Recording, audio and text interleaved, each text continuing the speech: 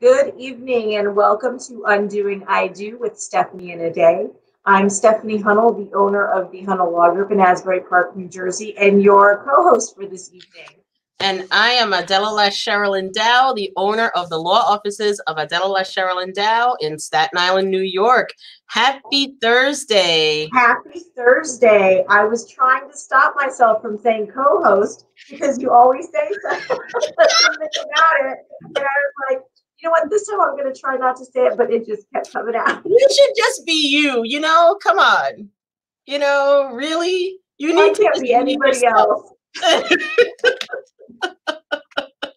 I used to try when I was a bit younger, and can't keep up with it. Nah,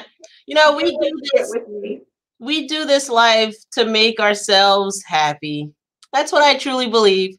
Can't live for anybody else but ourselves. And so, you like to say co-host, and it's cool that sometimes, just once in a while, I'll say I'm also your co-host.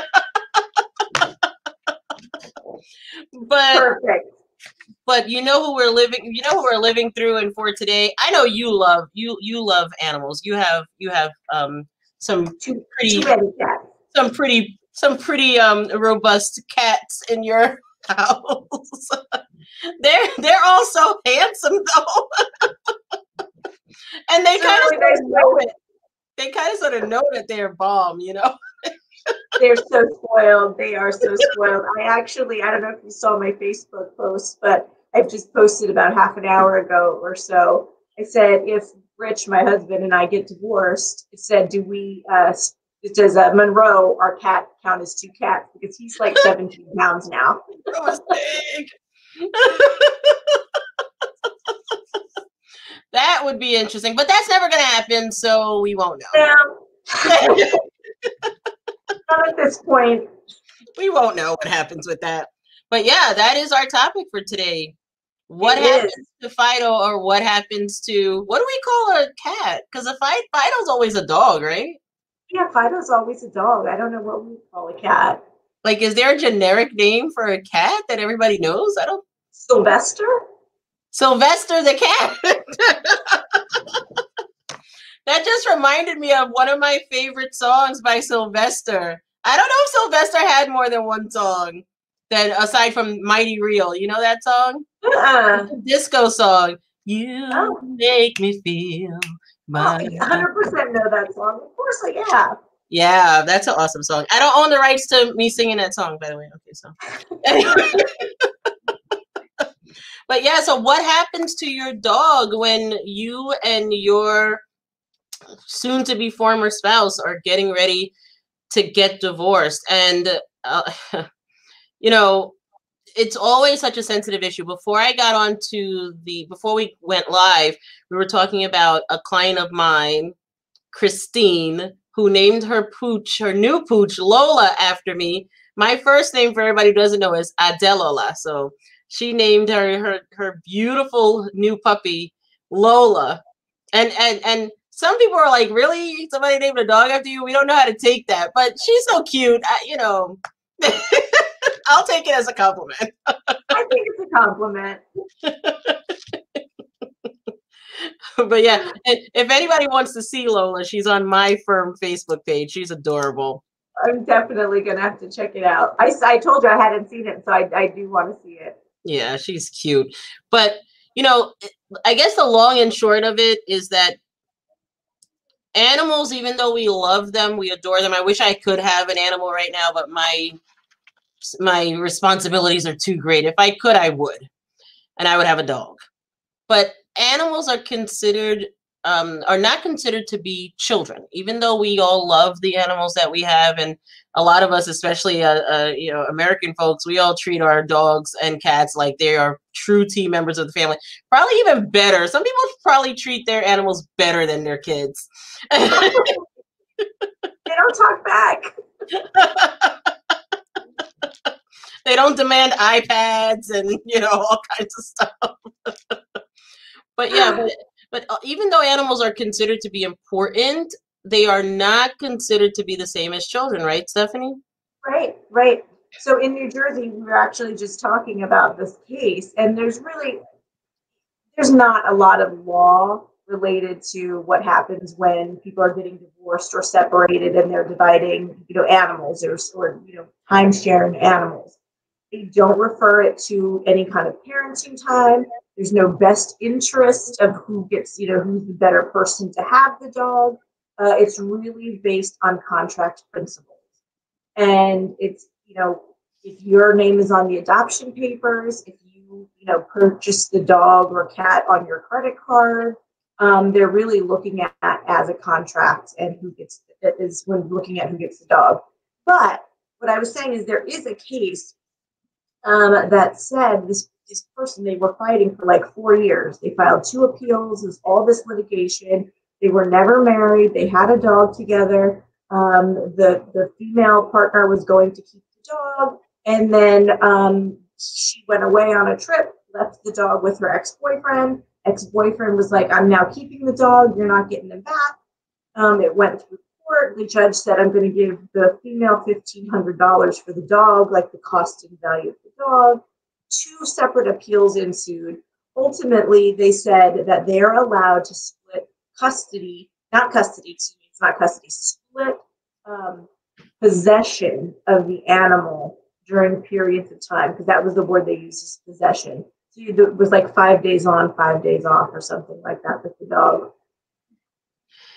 See that I mean, that's just a lot. It's just so complicated, So that I'm surprised, actually. I'm surprised that there was a monetary award and a split of time.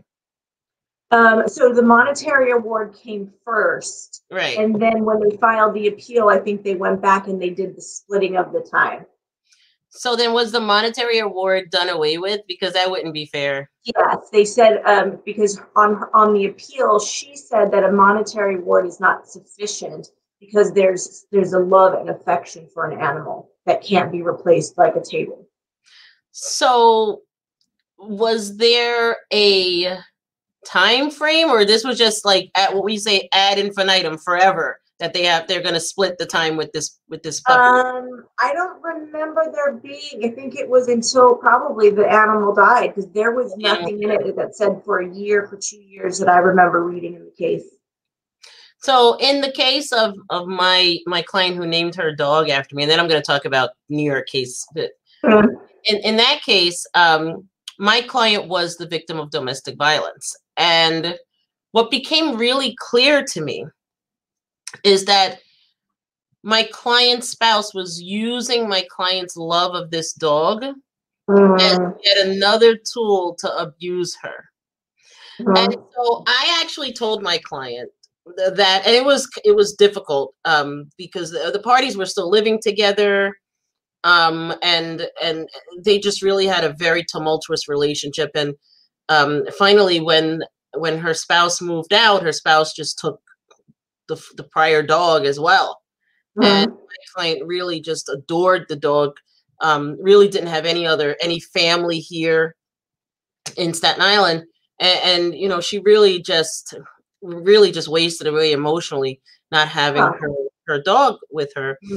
But I had to coach her through that, and also advise her to start thinking about getting another dog, because I realized that the purpose that her soon-to-be ex-spouse had was really a sinister purpose with keeping that dog. It really wasn't because he loved the dog and had such a great relationship with the dog, or had purchased the dog, or anything like that. It was another way of getting back at her. And so I needed to urge her to cut the proverbial ties with him, right? And his ability to do that, by realizing that it probably wasn't best for her to be fighting over this dog, because it really wasn't about the dog. Right. And he was always going to have that hanging over her if she didn't replace the animal. Yeah. And think about it. I mean, so now the case that you're just talking about, obviously this really wasn't about the dollar amount, right? Because these people spent oogobs of money going to appeal on this. And so, you and I both do appeals, and that is not cheap. So, So to have to appeal, and you have this monetary award, and you could say, oh, I could get a pretty nice dog for $1,500. I could get probably a thoroughbred dog, and right. But right, with that litigation that they had, 2 appeals, and then the trial, like it went to a trial. That has to be what? I don't even know. It's a single issue, so maybe it's a little bit less, maybe 40. Yeah, I mean that, and the appeals, and I mean that she could have bought a whole fleet of dogs, for that amount of money, and most people would. But look, when you're talking about a pet, you're really just, especially if people don't have children, you're really just pulling at the heartstrings of somebody, and you don't know what they might spend on that. The case that is really the quintessential reading now in the state of New York is a case called Travis versus Murray. It was issued in 2013 by Judge Matthew Cooper, who, if any of our colleagues in New York have practiced before Judge Cooper in Manhattan, Judge Cooper writes incredibly eloquent decisions, and this one is no different. He goes through the psychology of the humanization of dogs, and quotes all kinds of articles from the New York Times and some other publications. But ultimately, he does that to then get down to the grassroots and saying, hey, look, we New Yorkers especially, we love our dogs. Clothing for our dogs. We have bark nail stations and everything to have our dogs' nails done. I mean, there's all kind. They have those little chips that they put on the dogs' toenails and stuff. Yes, people have custom collars for their dogs. They dye their dogs' hair. I mean. Yep. Listen, people go in for their pooches, but at the end of the day, he said, okay, so you all deserve a hearing on this, and the facts are strangely similar to the facts of the New Jersey case, where one spouse goes away for business, and the other spouse stays behind, but then flees the house with the pooch, sends the pooch up to New Hampshire or Vermont somewhere with her mom, right? So she doesn't even have the dog. She sends the dog up to live with mom. It's like a hideout destination, like a safe house, and then says, oh, the dog was bought prior to them getting married, but the dog was really bought for me, and I care for the dog, and so on and so forth. And so Judge Cooper says, look, I know everybody's dog is very important to them, and it's worth a hearing. So and he limits the hearing to 1 day. 1 day hearing. And he says, we're going to use something that he coined called the best for all concerned standard. Now this was brand new. Okay. This was brand new. And he said that was going to be utilized. And it had been utilized it actually had been utilized in another case, but the dog's name was Joey. And so he said that each side was going to have the opportunity to prove not only why she would benefit from having Joey in her life, but why Joey has a better chance of living, prospering, loving, and being loved in the care of one spouse as opposed to the other. And then he goes on to set forth what people had to prove at trial, what issues at least people needed to hit at the trial. And he said, look, once this is done, whoever Joey's going to live with is who Joey's going to live with. There's not going to be any parenting time for the pup. There's not going to be any split time, any visitation or anything like that. That's going to be it unless you all appeal the case. And then the trail goes cold.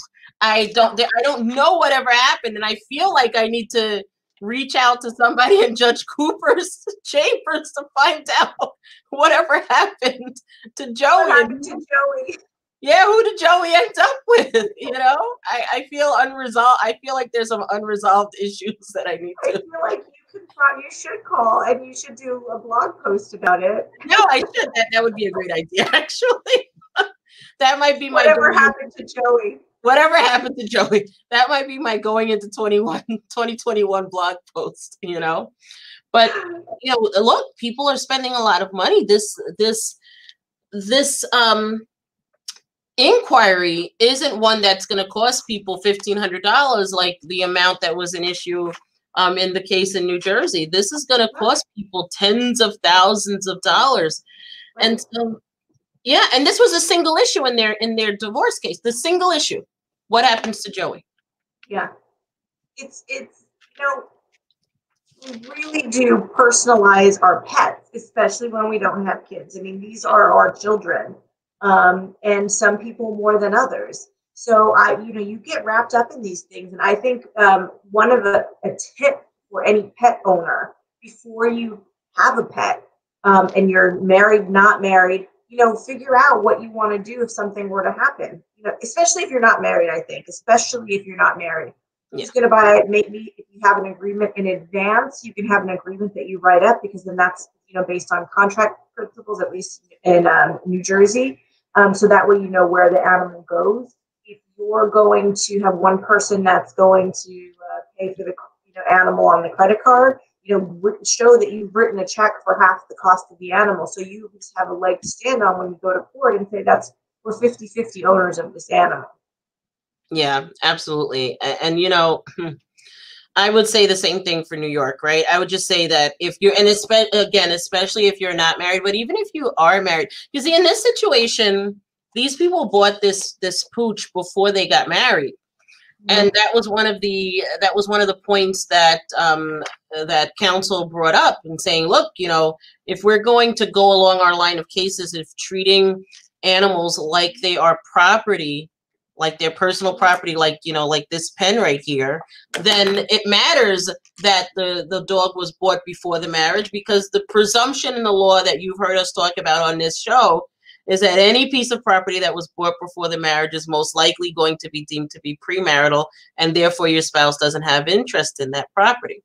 But when it comes to dogs, we realize that the softness of our hearts, the softness of the jurist's hearts, has them treating animals slightly different than just the pen. But yet, at the end of the day, it's still not going to be considered to be a human being child. Right. And I have to say, it really is also about the luck of the draw. Depending on what courthouse you're in, what judge you happen to get within that courthouse, how much time that judge is going to spend on this issue. The judge that you mentioned in New York, I mean, he spent a considerable amount of time.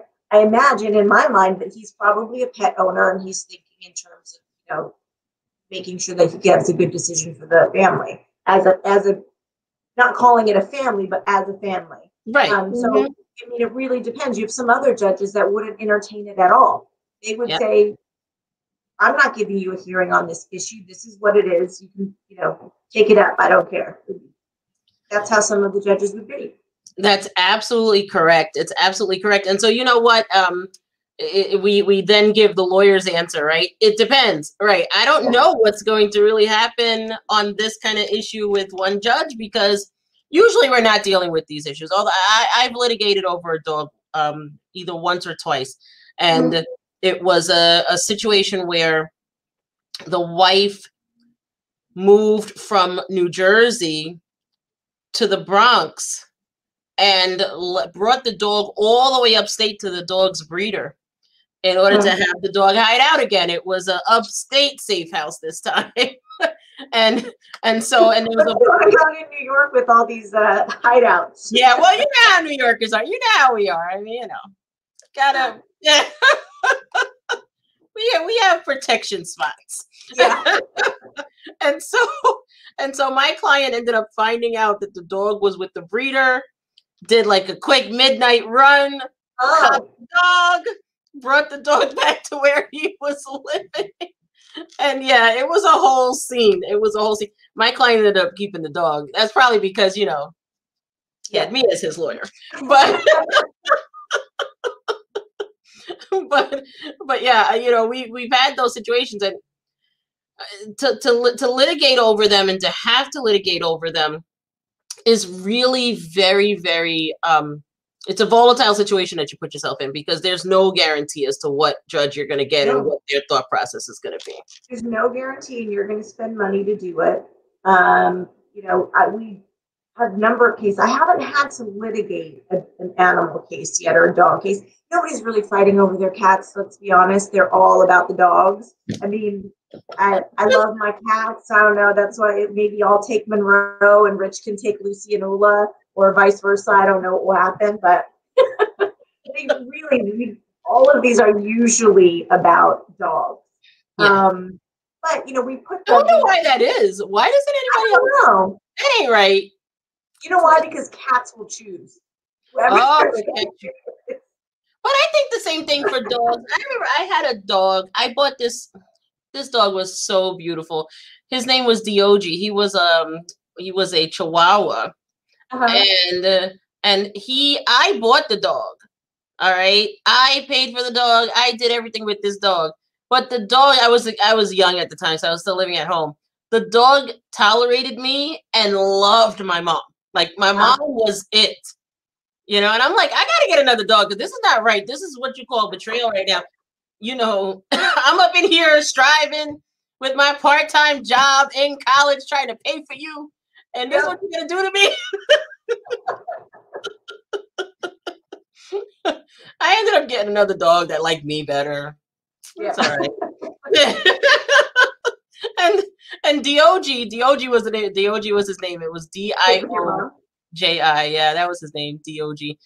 So I ended up getting a boxer named Jurley. Oh, I love boxers. Oh, she was a brindle. She was so beautiful.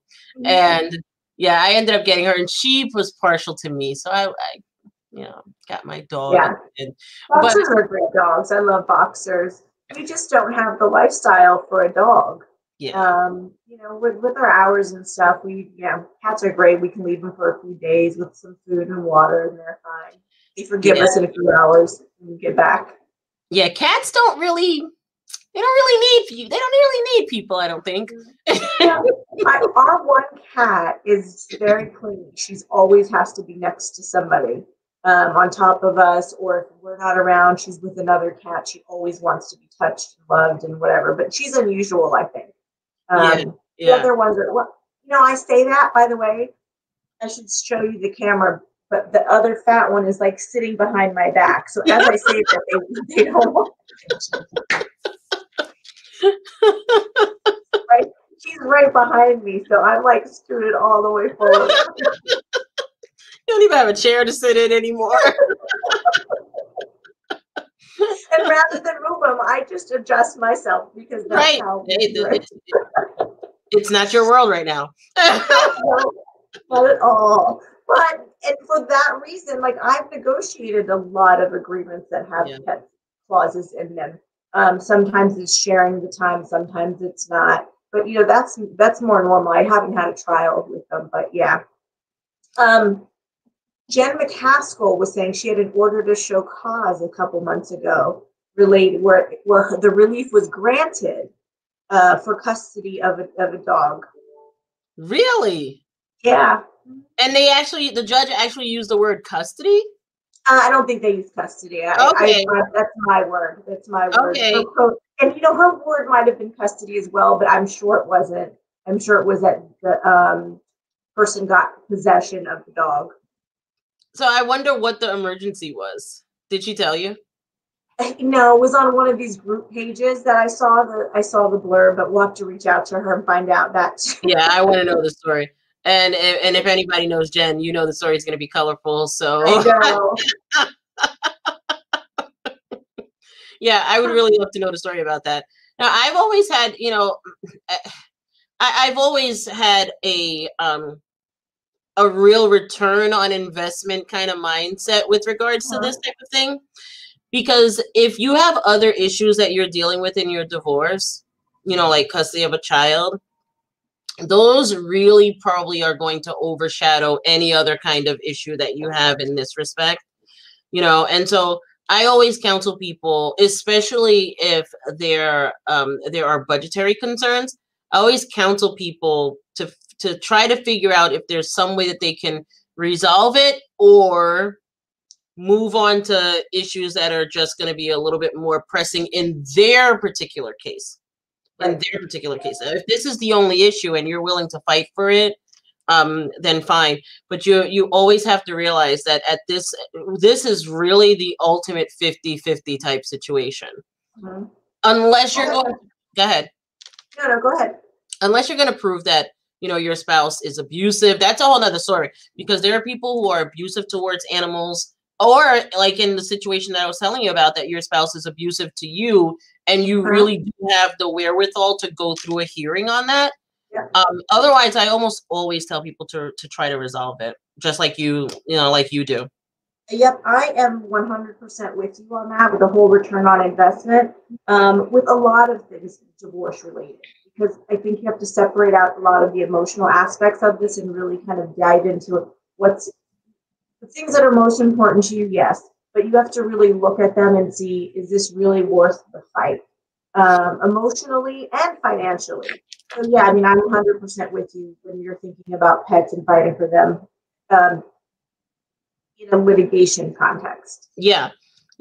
And you know what? And it's so true that all of this has an emotional cost to it. You know, when I start talking to people about cost, the thing that they immediately think about is the financial cost. But honestly, you know, I could think of so many situations where I will just get myself into debt, put it out a credit card, do whatever I got to do in order to get through something. But then you start really saying to yourself, okay, is this worth my sanity? Is this worth whatever my peace is that I can get? You know, and that's what you do, like you said, with any aspect of a divorce case or a family law case. Is it really worth it? And you also have to analyze, and this is why most good divorce lawyers will tell you, before you really make big decisions like this, think about it, sit with yourself, because the other thing you have to ask yourself, the ultimate question is this person fighting me on this simply because they can? Or is this an issue that really is of great importance? Right. And you can see sometimes once you give up on an issue that somebody is fighting you on, and you know it's not actually for the correct reason that they're fighting you, and you say, fine, I don't want it. And all of a sudden the whole dynamic changes. That's right. The entire dynamic, because you're not going to be held hostage by what they're trying to push down your throat. That's right. And then it blows up into, usually it becomes something else, right? Because as soon as you resolve that issue, now it's something, you know, now it's this, now it's that, now it's the lamp, now it's the, I mean, we've had people fight over the marital bed. Look, y'all are not going to be sleeping on the marital bed together anymore. Who cares who gets the marital bed? Unless it's an antique heirloom or something. So I had a case where the wife was fighting over a table saw. The husband was like, did carpentry and was like, that was one of his hobbies. And she was like, nope, I want this table saw. And it was ridiculous. I said, tell you what, Judge, if she can actually tell me right now what it does and how to turn it on, then I will accept that she should be allowed to have a table saw, because I'm like, we're wasting so much time over nothing. It was insane. But people, that's what happens when you get close to the end. Sometimes you latch on to these things that are just some kind of a connection. And you know what? Sometimes I have to wonder, I don't know what you think, but sometimes I have to wonder, is it because people don't really want to be divorced? Or is it because they are doing whatever they can to make the other person's life difficult? So here's another issue. You know, sometimes you really have to wonder what people's motives are with respect to that. Yeah, I mean, I think it depends, because I think it could be both. Some people are just nasty and if there's one way they can stick it to the other person, they're going to do it. And then sometimes people are just not emotionally ready to be divorced. Yeah. So your spouse has come to you and said, I want a divorce. You are now faced with a complaint, and you're going through that process, and you're wrapping your mind around it as of that time. Meanwhile, your spouse has like had a year worth of time to finally come to the conclusion that the marriage is over. So you're different places at the same time of litigation, but you're at different places. Mm-hmm. Yeah, that's 100% true. And so, there's all of these little nuances that people need to be aware of when they start fighting over certain things. Whether it's Fido or Sylvester or, the couch or whatever it is, You know what I'm surprised people don't fight over? what? I haven't really heard any cases about it, is birds.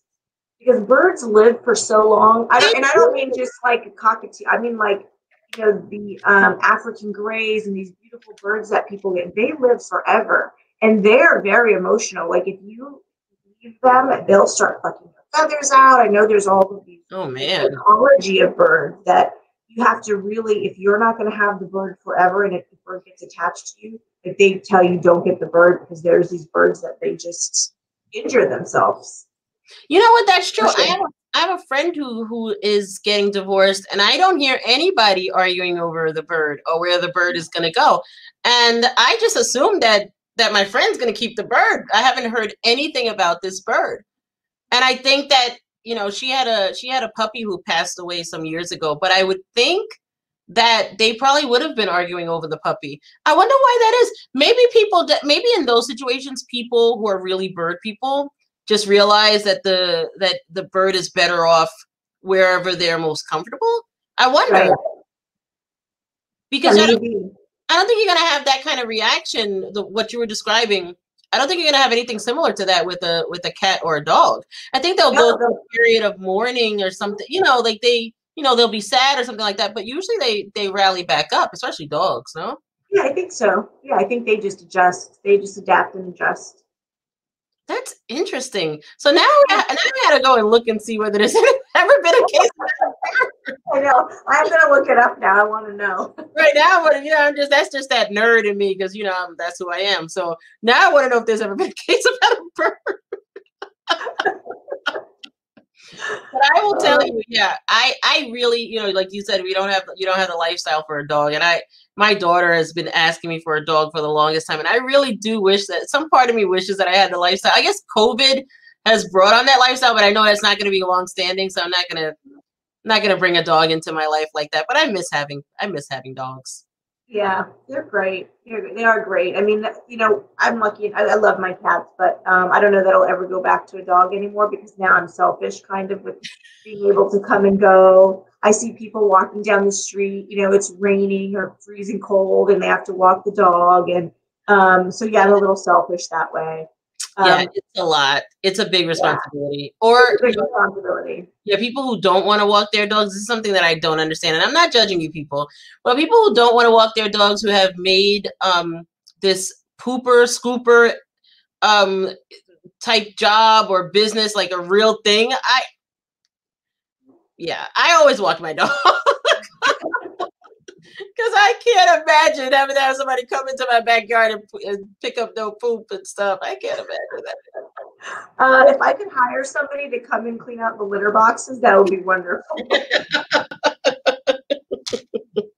Yeah, that's a lot. This is probably really why I don't have any animals right now. Probably really. Yeah.